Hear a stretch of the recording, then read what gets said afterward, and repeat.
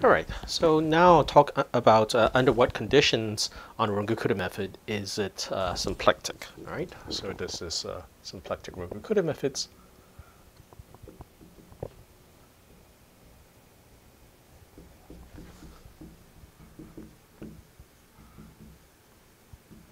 And it turns out that the condition for symplecticity is expressed in terms of this famous M matrix, which we had before. Right, so the theorem is that, okay, if this famous M matrix is identically 0, then the Runge-Kutta method is symplectic.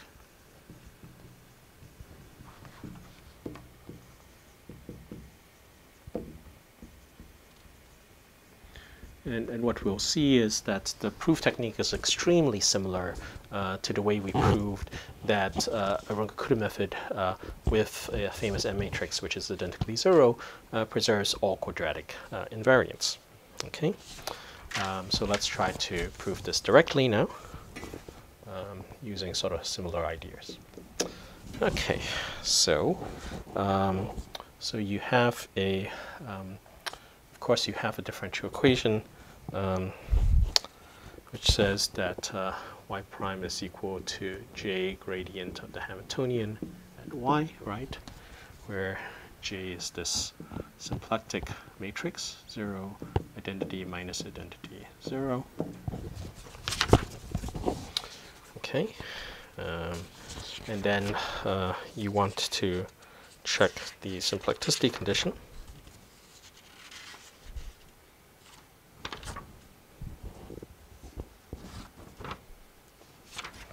Okay.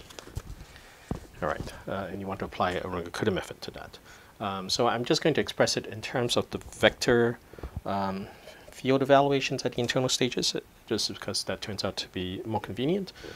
So you have C, K is the vector field F evaluated at Tn plus CKH, and then normally write this, it's like as big Yn, but I'm going to write this explicitly in terms of the vector field. Okay, so AKL CL. I'm summing over L here, and then Yn plus 1 is equal to Yn plus H times the sum over K of BK CK. All right, so this is of course equivalent. It's like to the way we normally write Runge-Kutta methods. Okay, and we want to apply it. Okay, so we want to apply this to that differential equation. And then we want to check that that map is, or conditions, it's like on the Runge-Kutta coefficient, so that that map is symplectic. Okay, so let's define a few things. So you let psi n be the partial derivative of yn respect to y0.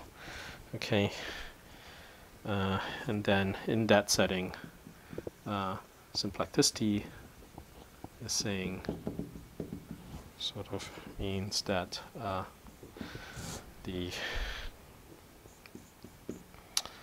conjugation, well, psi n plus 1 transpose j psi n plus 1, right, is equal to psi n j psi n. Okay, so that's basically what you would like to show.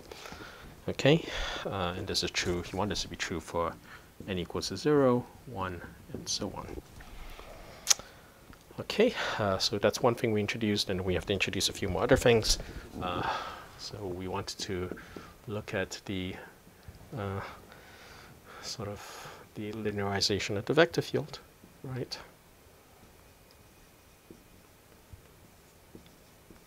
Okay, and then we want to introduce this GK, which is this Hessian of the Hamiltonian. Okay, at the internal stage points.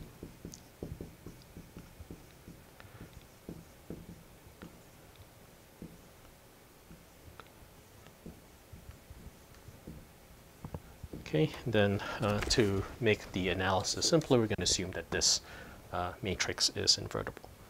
Right, and sort of to simplify the proof, assume that GKs are non-singular.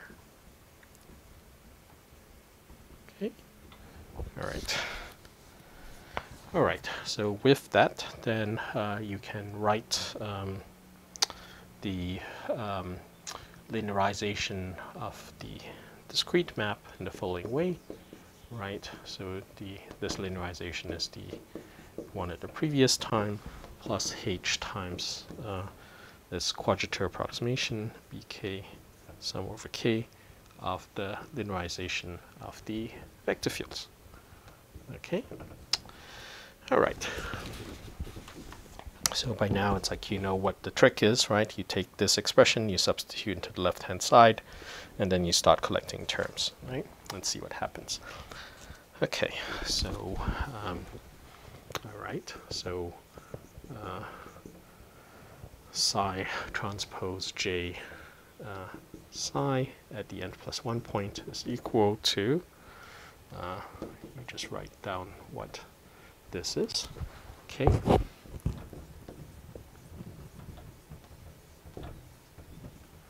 Transpose j.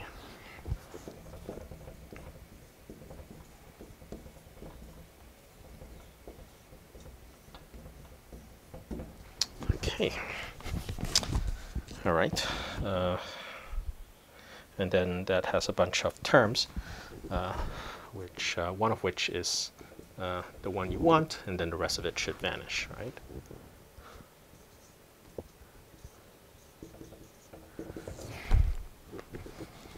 So this is order h term, which is to do with the cross terms, right? Sum over k of bk transpose. Then there's this quadratic term in h, sum over k, sum over l,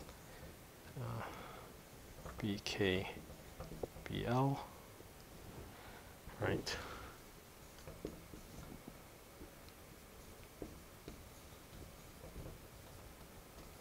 All right, and then by now it's like you should expect that what we're going to end up doing is that we're going to rewrite this linearization of the flow in terms of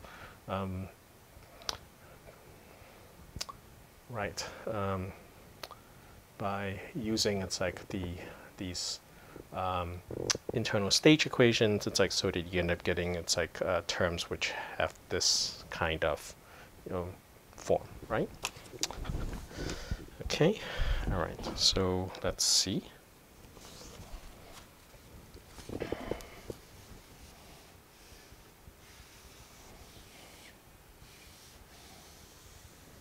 Okay, so let's just erase this for now, and then see where we go. All right, so you can, of course, differentiate the Runge-Kutta method, and then it's like apply the fact that you have this special form of the equation, right, which is that, what should I say it? Well, f of ty, right, is equal to j gradient h y t, all right, so using that fact. Okay, and then you differentiate, it's like the method to give you this condition.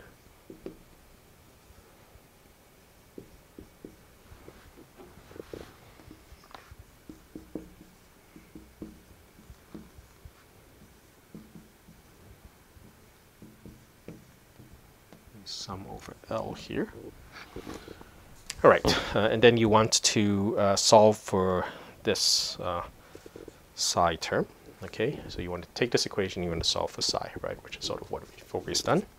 So psi n is equal to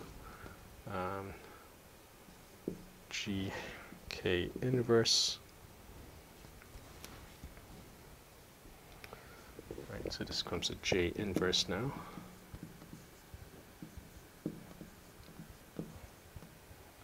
Sum over L, AKL. All right.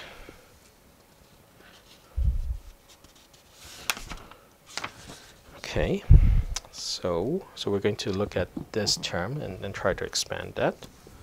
Okay. So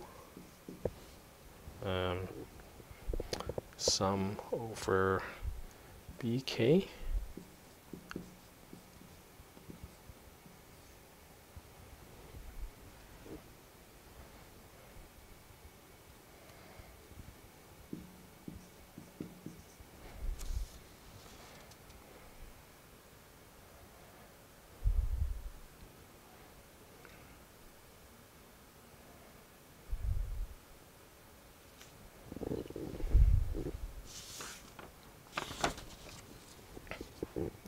So let's see, where was I, right?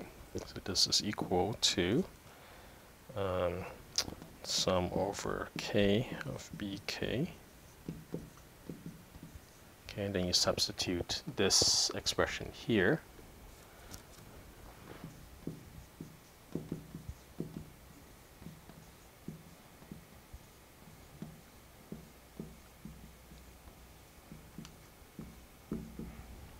All right. Okay.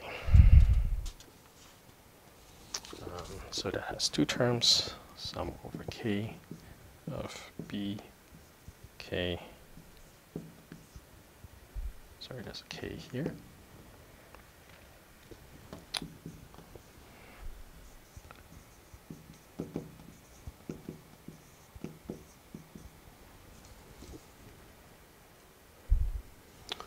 Minus h, sum over k, sum over L of bk akl, and then this quadratic-like term here.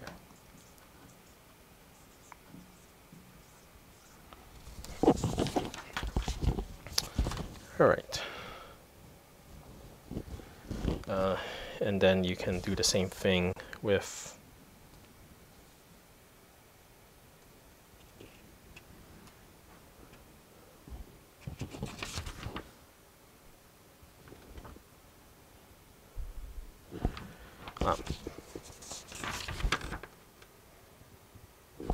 I'm sorry, yeah, there are two terms here, right?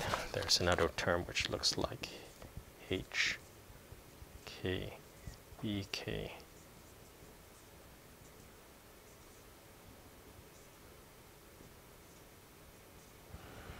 All right, yeah, so there are two terms which are similar, but they're not the same. Okay. All right, so we have a sum over, this is a sum over k. You can think of this as sum over L of B L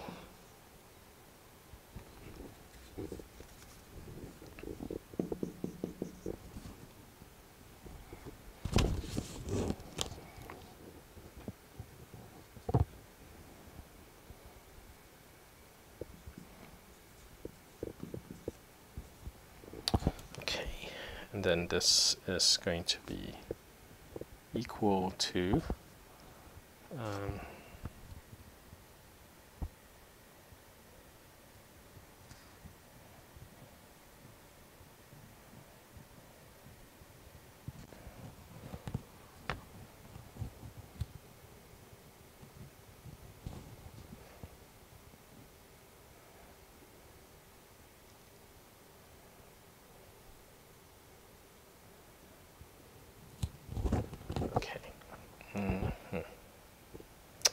right, so it's going to be the sum over L of BL, and then you substitute this expression here again, right? So that's, I have to transpose it. Okay, so that's this L transpose J negative transpose G. Okay, so here I'm using the fact that G is symmetric, right?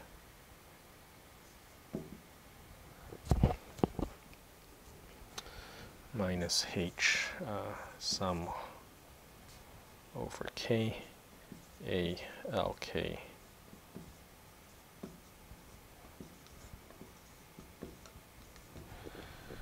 All right.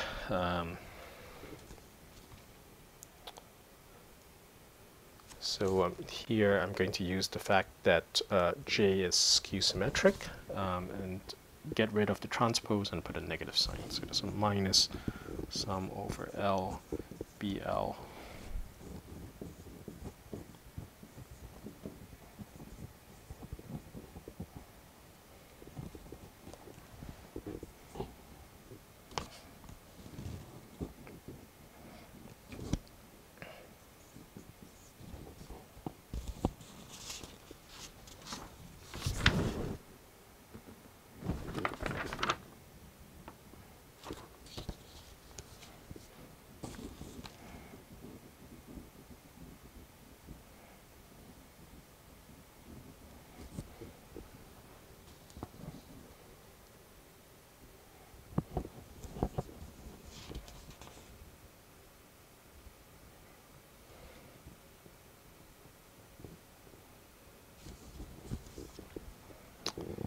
All right, where was I?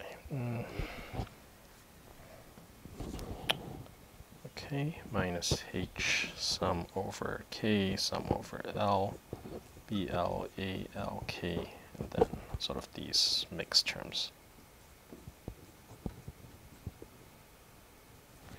All right, and then you use the fact that J transpose is so you use the fact J transpose is minus J. All right. In any case, it's like, and then using other properties of J, it's like you can show that this term is going to cancel out this term here.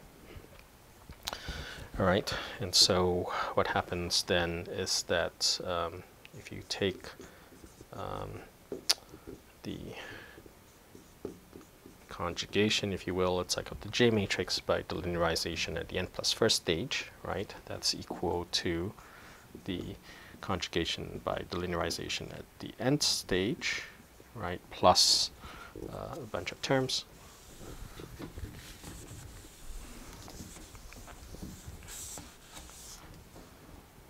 Okay. Oops, sorry, not done yet, right? Plus.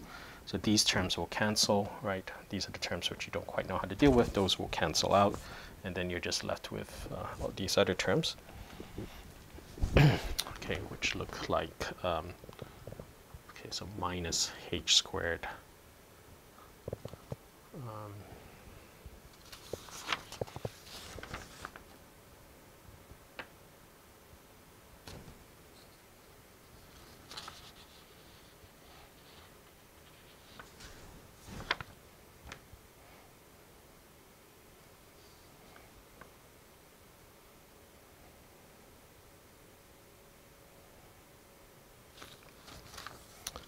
Okay, minus h squared, sum over k, sum over L. Okay, bk akl plus bl alk minus bk bl, which of course are the entries of the famous matrix, right, times this term, and so that's equal to this minus h squared sum over k sum over L m kl, and then these terms. Okay, so it's clear that this is equal to this as long as mkl vanishes, right? So so if m equals to 0, mkl equals to 0, right?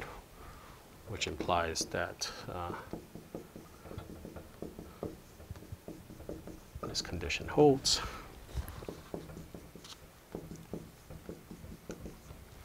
Which implies symplecticity, right? All right. So the proof strategy, if you will, is quite similar to what we saw. It's like with the proof that if your famous matrix M is 0, that your Runge-Kutta method preserves quadratic invariance. So conceptually, it's like the approach is quite similar. And again, it's like, as is often the case, you have to use the fact that the vector field you have has a particular form, right? So in this case, you use this form of the vector field. Yeah, so that proves it's like the thing which we need to show, right? All right, that's great.